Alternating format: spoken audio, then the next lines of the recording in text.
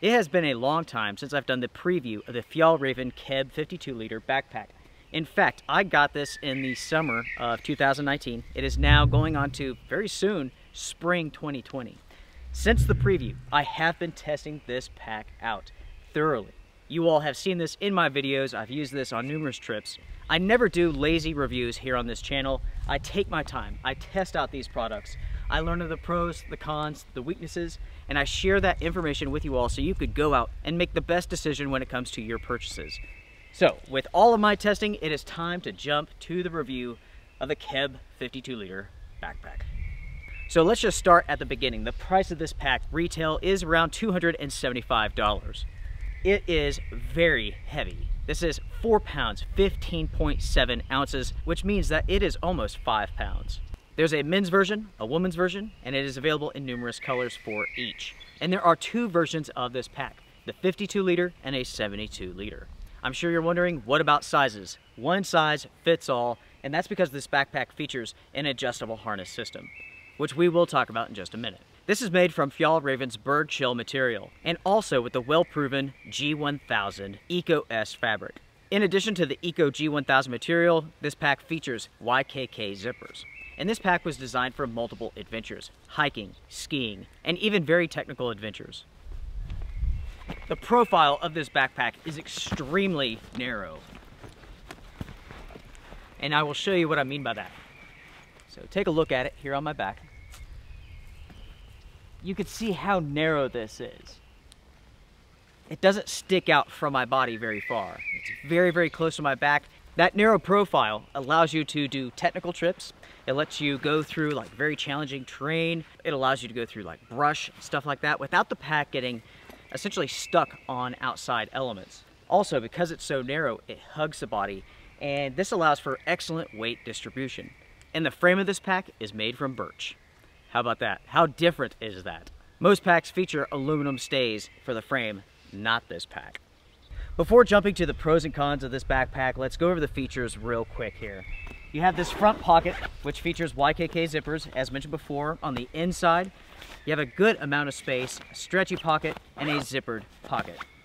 This pocket is very narrow, but it's big enough for most cell phones, keys, maybe your wallet. When looking at the front of the pack, on the right-hand side, you have two compression straps. You have a hydration pocket for bottles. With these compression straps, these do not have buckles, but you can release them. Just like so. There's a metal clip right here. This is nice and easy, and it works well. The hydration pocket is unique. Essentially what you have here is a fully adjustable hydration pocket. And if you don't need this pocket, you can pull it completely flat against the side of the pack and out of the way. For this hardware, you do have pulls, which make adjusting this very, very easy. Taking a look at the other side, you have more compression straps, the hydration pockets, and one additional feature, which happens to be this zipper right here. Check this out. Access to the inside of your pack. Yes, this is a dual access backpack. For the most part, this is not a feature that I use all the time, but when I need to grab something from inside of my backpack, something very small, this really does come in handy. There are times where you will be very glad that you have this feature. Side loading, not so important, but for grabbing those smaller items that you need, it's awesome. Going down here on the front, you have gear loops, and you also have a sleeping bag compartment. This has two-way zippers and is easy to open and close. The back of the pack here is essentially what you would expect with any modern day backpack. You have the grab handle right up here at the top. You have the harness system here, padded, sternum strap, all the adjustments that you would expect. You have the waist belt. You have two side pockets. You have strap adjusters for the waist belt as well. And as mentioned before, this harness system is fully adjustable. You can raise this, you can lower it, and it is very easy to do. When it comes to the lid, this is a free floating lid. You have buckles all the way around. It can be removed. On the back side, you have a pocket, an enclosed rain cover, a good amount of space up top. On the inside, you have a label for your name and contact information, and you have an additional pocket with key clip on the inside. You have a center compression strap. Draw pull for the lower, draw pull for the upper. Yes, this is somewhat expandable, as you can see here, and because the lid is free floating, you can raise it and lower it when you need to. Going to the inside of the pack, this is fully hydration compatible. You have a clip here for a hydration bag. You have the hydration sleeve, and there is no sleeping bag divider with this pack. You have a port for your hydration hose. I've gone over the stats, we've taken a look at the pack together. Let's jump to the review. First off, let me just say this. I absolutely love this pack. I purchased this with my own money. I do not do sponsored reviews. This pack is worth every single penny. In fact, this is probably the best pack that I tested out in 2019. Without a doubt, this is the most comfortable backpack I have ever worn, even though this small little backpack weighs almost 5 pounds.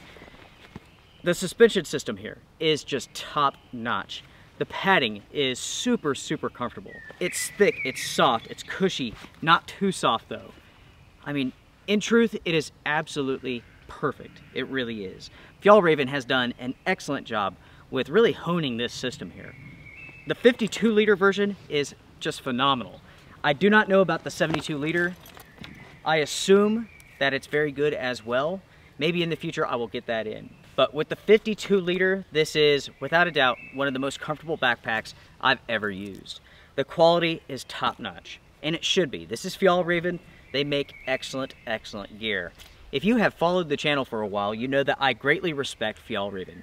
I have some Fjallraven pants, I have a couple sweaters, maybe a jacket. I tell you what, their gear is not inexpensive. There's no doubt about that. It is pricey, but 99.9% of the time, it is well worth the purchase. These pants here are a great example. These are the Barrett Pro trousers from Fjallraven. I purchased these with my own money. I believe I got them on sale from Camp Saver or maybe Moose Jaw, something like that, for around 100 bucks. And they have lasted for years and years and years. I don't want this to sound like an ad because it's not. These are real world impressions from me. 100% agenda free. I don't care if you buy this. I don't care if you buy these pants. Your purchase decision is up to you and you alone. I don't care. Continuing on, the materials are excellent, best of the best. There's no issues when it comes to stitching, nothing like that, no loose threads. This pack has really handled itself very well in all the conditions that I've thrown at it. I've used this in the hottest part of the summer of 2019, the coldest part of this winter, which has not been very cold. I'm sure everybody's wondering, Luke, where are the winter adventures? Folks, I'm waiting for the winter. It just has not shown up this year, unfortunately. The one thing that you should keep in mind is that this is a 52-liter pack. That is pretty small for a winter trip. I've been able to get it to work, but I had to really scale down my equipment and use smaller items because 52 liters isn't really a lot of space. So do keep that in mind. Maybe you like this pack, but maybe you need more space. Grab the 72, that would be my recommendation. But if your equipment is smaller in size, maybe you're trying to go lighter, maybe you're trying to go more minimalist, the 52 could work for you. For myself, this has been a sweet spot. It's worked well in the summer, it's worked well in the winter. If I was using a really thick sleeping bag and a 4-season tent, it may not fit inside of this. Continuing on with the pros here, the harness system is fully adjustable. It works with me, it is going to work for you, and it is excellent. It is very easy to do. You can simply slide this up and down, minor adjustments. I really can't overstate just how comfortable this backpack is. You would think with a 5-pound pack it would wear on you, but it doesn't. The lumbar support, the waist belt, the harness system, the backing here, I mean, it truly is impressive. Because of the narrow profile, the weight distribution is perfect. This pack, once you have it on, does not swing around loosely. You could step over logs, trees, you can move, and you don't have to worry about the weight shifting and throwing you off balance, which is very, very important.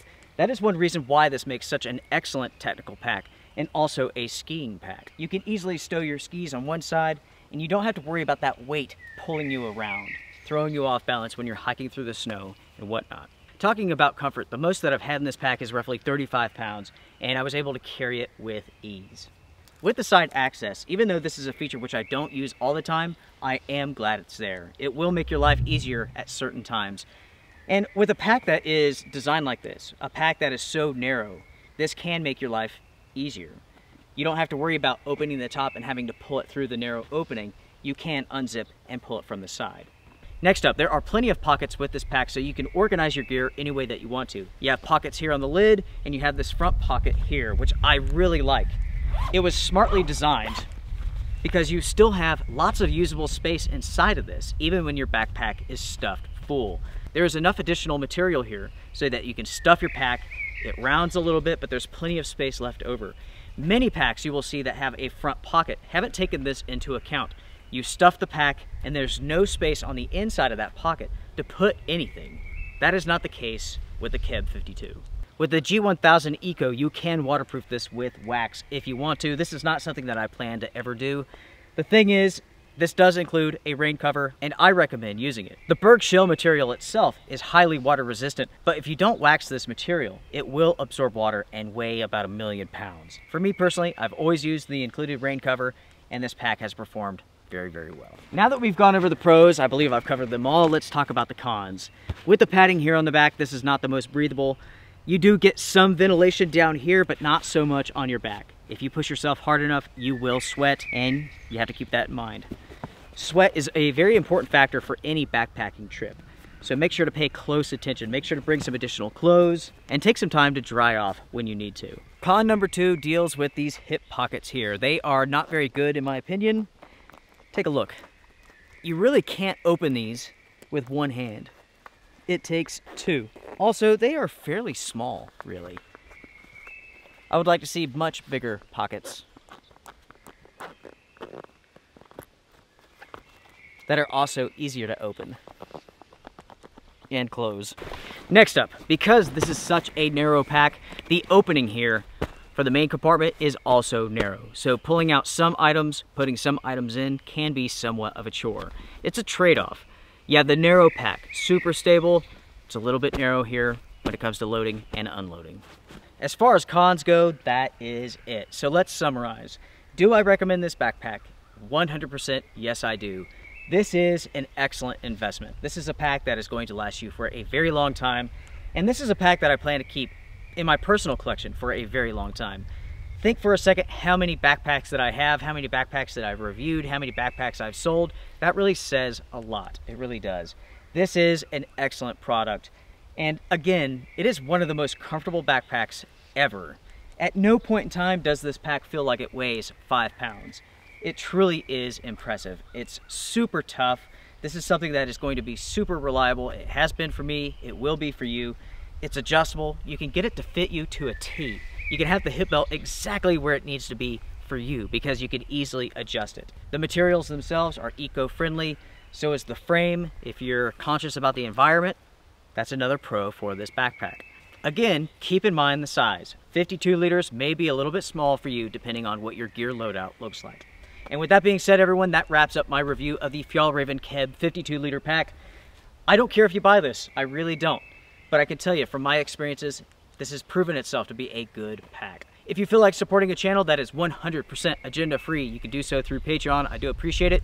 This channel is fully supported by ad revenue through YouTube and from the Patreon donators. Hit the thumbs up button and share your thoughts down below about this backpack.